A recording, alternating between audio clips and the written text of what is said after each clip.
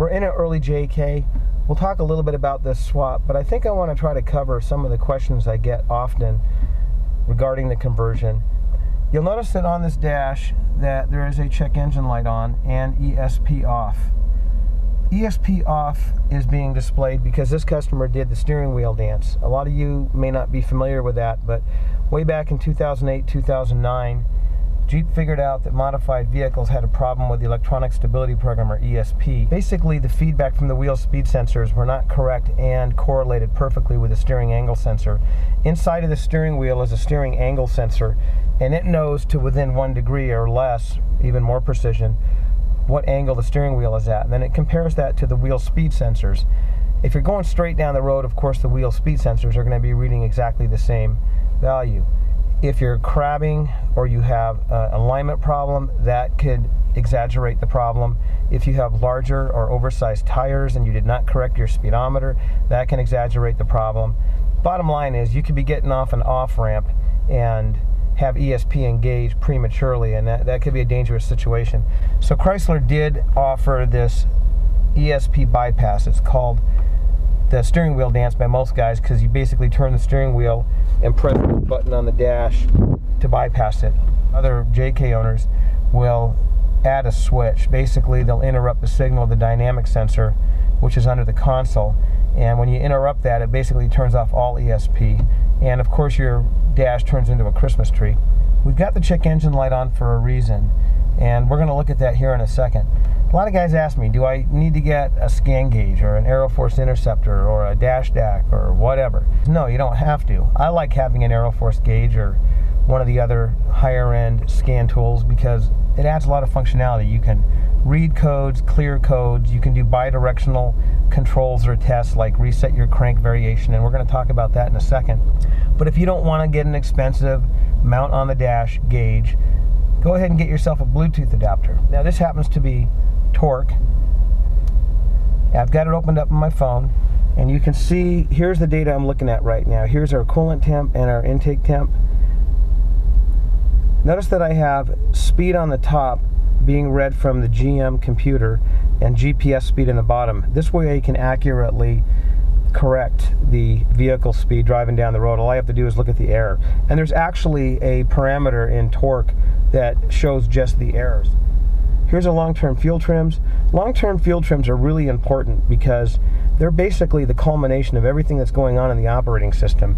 You want to see the long-term fuel trims as close to zero as possible. They'll never always be zero unless you turn off the adaptives.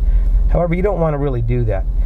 Now this vehicle really doesn't have a whole lot of miles on it, so it's still going through its learning process. It takes a little bit of time for the computer to learn the long-term adaptives, and basically the long-term adaptives are the culmination of short-term fuel trim. So as you're driving along, many times a second, the computer is making corrections for fuel, and it's not doing it using a lookup table like in the old days, the old block learn. This is a coefficient-based operating system, so it's using dozens and dozens of coefficients: intake air temperature, intake manifold vacuum, vehicle speed, and it's multiplying them together on the fly to come up with a fuel strategy. If that fuel strategy is right on the money, you're going to see these long-term fuel trims at zero. If it's not, they're going to be corrected, and they're going to be corrected through these fuel trims, the short terms and then the long term. So if you can get anywhere near zero, you're doing really good. Plus or minus 5 is actually really good. Plus or minus 10 is actually very acceptable.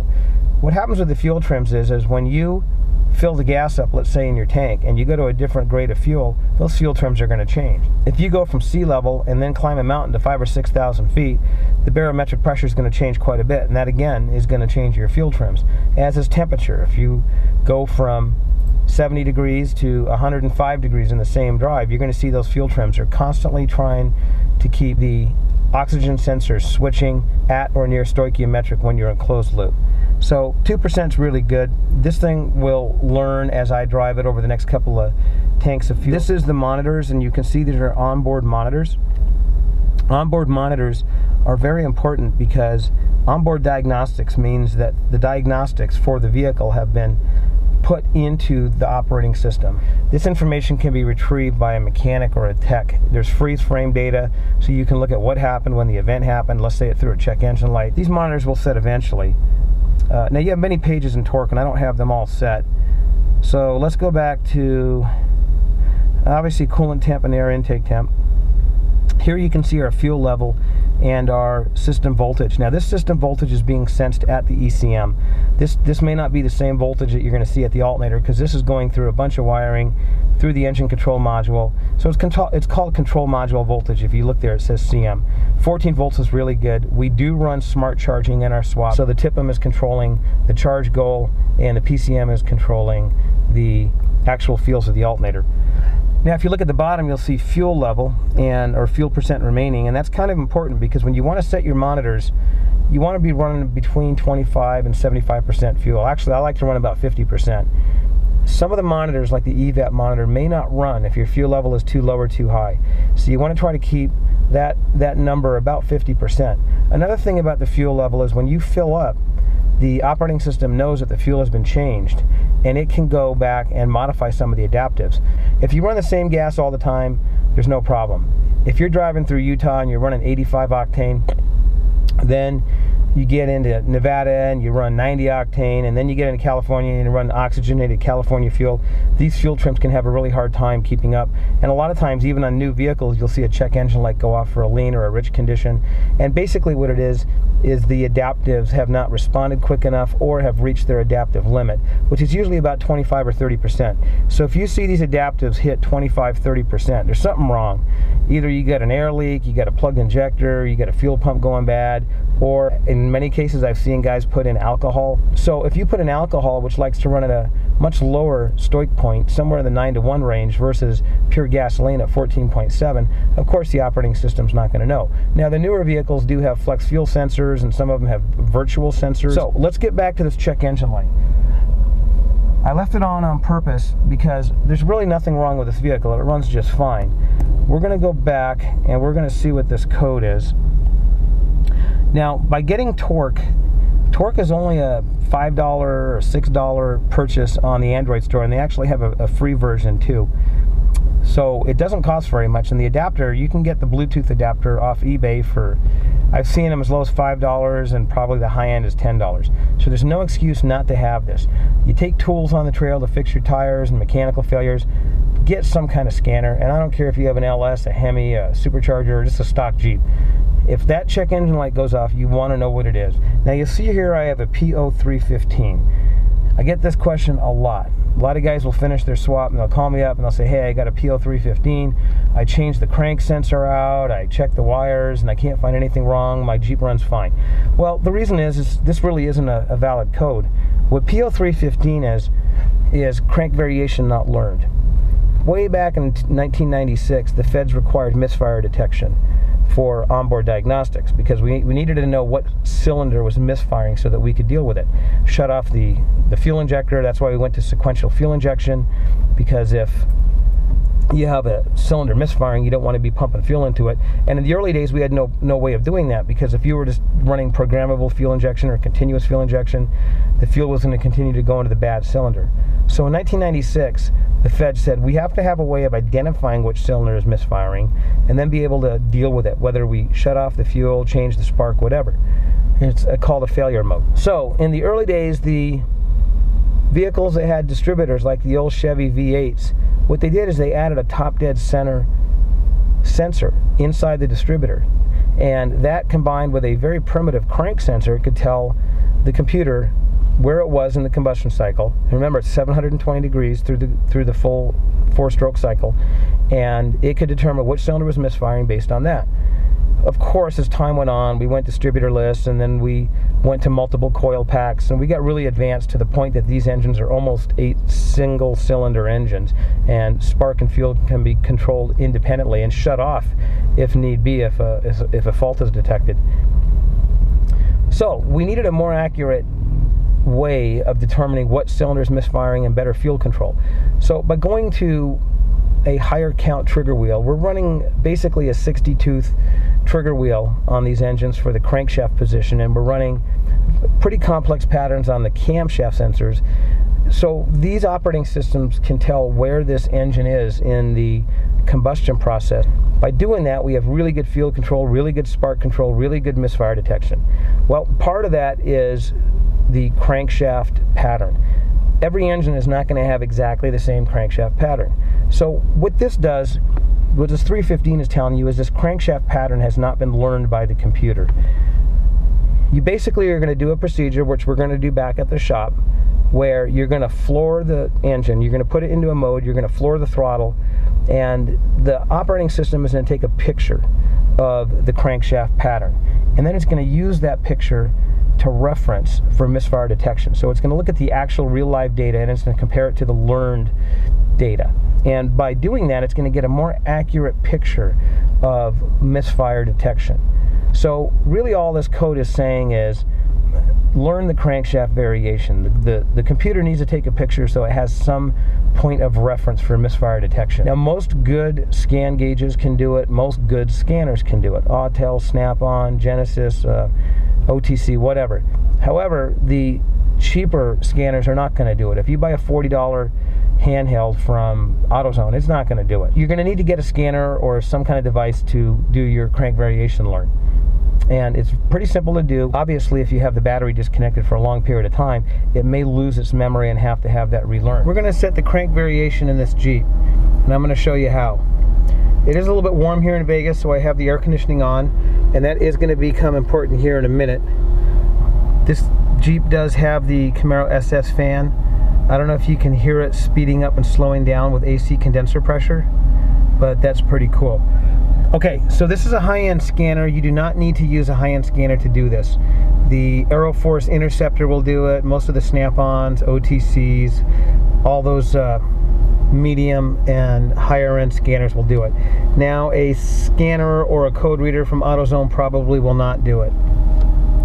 Let's go into Diagnosis, Control Unit, and yes, I have the Elder Wand, Engine Control Module, Special Functions, and that menu is pretty much the same in most scanners.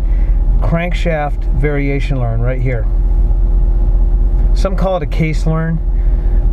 What it's telling us here is that we're going to floor it, and the engine RPM should cut out at this specific RPM. So in a passenger truck, it should be about 4,000 RPM. If the engine continues to rev past 4,000 RPM, let off. Something went wrong.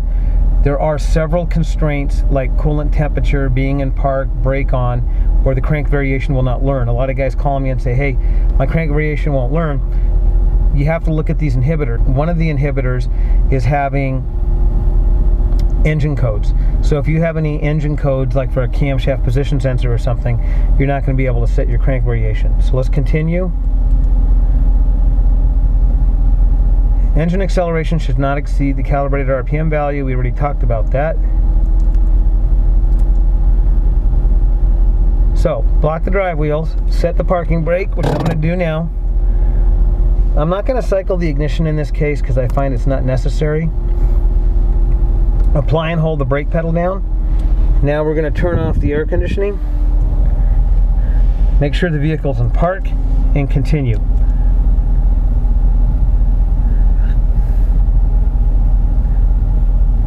Once we get this message here, accelerate to wide open throttle, that means everything is ready, our coolant temp.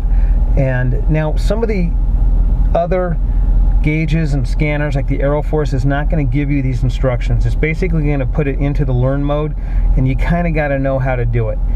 Especially EFI Live and HP tuners, they're not really good about telling you how to do it. But this scanner is telling us how to do it, so we're going to follow the directions here. Now I'm going to floor this thing to wide open throttle, and you're going to see that tack go up pretty quick, and you see that the check engine light is on right now. Let's see what happens when I floor it. Notice the light went out and it says learned status, learn this ignition. Press escape. So we have now learned the crank variation and our check engine light's off. Let's go back to trouble code.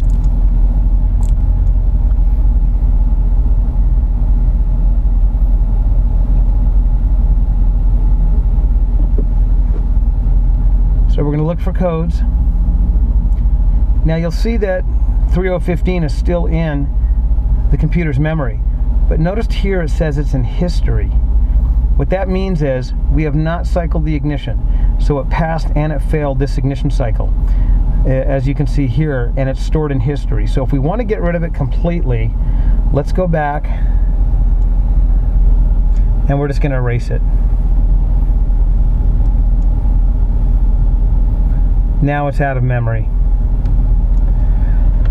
And if we look here, we have no more check engine lights. The only thing we have on is ESP, and that's because that's been bypassed. Get on the way here. An L94 is basically the truck SUV version of an LS3. All aluminum, 6.2. The L94 does have variable valve timing and air fuel management, and it's also capable of flex fuel. The L92, which is the 2007-8 version of this engine, did not have flex fuel, did not have air fuel management, but it did have VVT. The L9H in 2009, when it was released, added flex fuel, but again, no AFM. We have really come to like variable valve timing, and the reason is, if you get an LS3, you have no variable valve timing, and it's an excellent engine. The engine's about as simple as you can get. Overhead valve, there is no AFM lifters, there is no variable valve timing, there's less parts to go wrong, so that's why it's such a popular engine. The LS3 does run higher compression to get cylinder pressure for its power. So it's running basically a fixed cam that has a more aggressive profile. That more aggressive profile means that the power band in the LS3 is slightly higher, but having 6.2 liters doesn't mean the LS3 has no bottom end. It has quite a bit of bottom end. When you get the LS3 into its power band, which is about 3,000 RPM, they really start to pull hard, and they pull hard right up through the red line, similar to an old muscle car. Anybody that's driven an old muscle car would understand. You put a big cam in it, you start losing bottom end, you start gaining top end. What VVT does is it allows us to regain some of that bottom end back. By advancing the cam on the bottom and retarding the cam on the top, it widens our power range. So that means we can get better bottom end torque in these heavy JKs and still maintain good top end. And these 6.2 truck engines, and I'm going to talk about the L99 in a second, are really a great motor for the JK, because having that variable valve timing means we can push that torque on the bottom and then still have good top end power. You are pretty much limited to the intake on these, which is about 6,000, 6,200 RPM, but that's really all you need. Especially in the AFM motors, I would not go more. The AFM motors have lifters that really don't like to be revved too high, and they're pretty sensitive to oil pressure. Now, if we back off to the passenger car motor, everybody talks about the LS3, but the kind of lost engine is the L99. The LS3 came in the manual transmission vehicles. Again, it's very simple, and we know all about the LS3. The L99 is similar to this engine in that it has variable valve timing and air fuel management, and they put it behind the automatic transmission vehicles. So the L99 makes an excellent engine for the JK also. You get a little more bottom end than the LS3. You probably don't get quite the top end that the LS3 has, but with good tuning, it makes an excellent engine. The variable valve timing engines in general have less compression, not much,